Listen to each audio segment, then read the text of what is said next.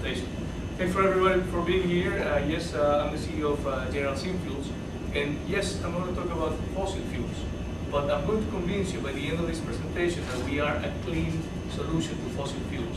And General Fuels is a company determined to bring a green transformation to fossil fuels, and that's what we want to deliver today. And when we talk about sustainability, is just keep in mind, because oil as fossil fuels are non-renewable energy sources, we still think about the vast amount of fossil fuels that are in the world today.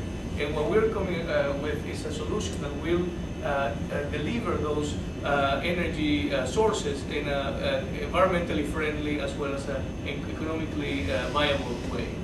And that is General Fuels.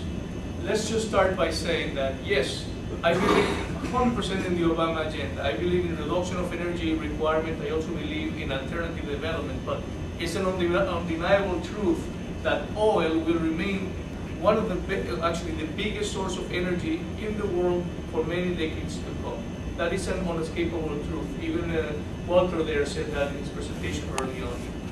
And basically today, the United States is bringing up to 45% of daily production from OPEC, Russia, and other countries. That creates geopolitical dependency. Very much of price instability, like we saw last year, $150 per barrel. And just this week, it's going back to almost 70 again. There you go. And risk of supply disruption. Anytime, anything that happens in the Middle East today can create a disruption. Good news is that we have a huge, vast resource in the backyard. North America, oil shale and North American oil sands account for over 3 trillion barrels of oil underground in North America only. That is even a little more of a conventional proven oil in the rest of the world. The question remains, how do you take that out safely, cheaply, and without detriment to the environment? This is what oil shale looks like. And by the way, I just brought a souvenir for you to look at, so you really see what oil shale is. This is actually rock, and you can circulate this. Basically, that is hydrocarbon trapped in this stone. And this is what you see in the layers underground. So below the surface, what you see is this stone that is very porous, with hydrocarbon trapped in the stone. That is where the energy comes from. Today, current technologies for oil shale and oil sand are very expensive, capital intensive. They require, in fact, very detrimental to the environment. And the energy balance, input of energy required to take energy out of the ground is not very profitable or not very economical.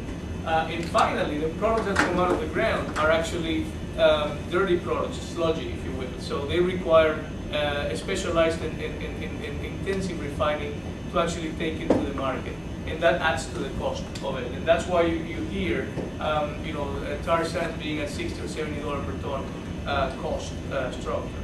So the resource is there, but how you use it effectively.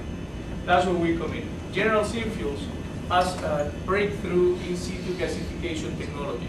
And what we do basically, we'll have minimal environmental impact, impressive returns on energy invested. What we produce from our process is going to be an upgraded product that will be used in any refinery in the United States or the world. And we will produce at very competitive prices.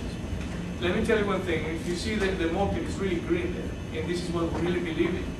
What we start basically by selecting a piece of land, patch of land, let's say Wyoming, Colorado, Rock Springs, Wyoming, Green River, or Pienz Basin in Colorado, or any area in Utah where these vast resources exist.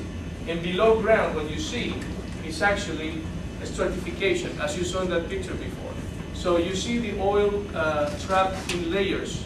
And if you think about this, 2 million years ago, this was some dinosaur walking around or some organic matter. And what you see over time is trapped.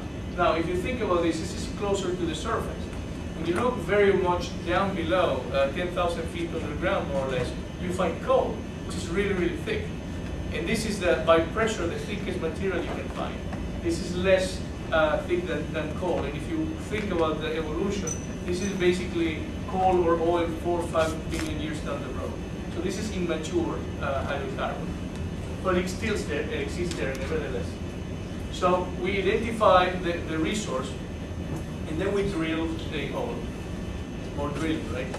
So we drill a hole, which is big enough to then have a piping mechanism that we put down to just where the overburden starts.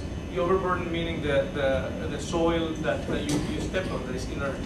So right where the resource starts, we stop the casing, and what you find here is an empty shaft. Okay, so it's naked rock.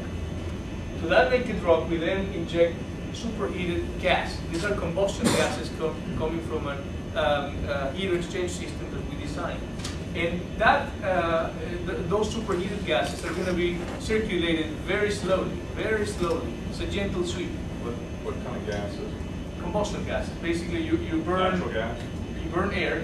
You take the oxygen out of the air, and what you pump in there is nitrogen and CO2 primarily, which is combustion gases from a heater system. And the oxygen is very much controlled. So anything that you push in there is below 1% oxygen to maintain a reduced chemistry environment on the ground. So what you have here is a non-burning thermal energy field that starts glowing, and it immediately starts percolating into the shale and outward from the source of the heat. As that radiant heat starts expanding, and mind, that's above 1,000 degrees Fahrenheit at all times. What happens is that the kerogen trapped in that stone starts breaking, cracking specifically, it's a petrochemical term. And as it cracks, it breaks down molecularly to a smaller molecule, which eventually vaporizes. And when it gasifies, it looks for the path of least resistance. It's almost like it finds its way out the best it can. And which one is the path of least resistance? Source of the heat. So all those gases are then taken into the effluent pipe. So absolutely no emission here. Why do we think this is going to work so well? Well, because we are recovering toward the same source of the heat, which happens to be the area of greater permeability.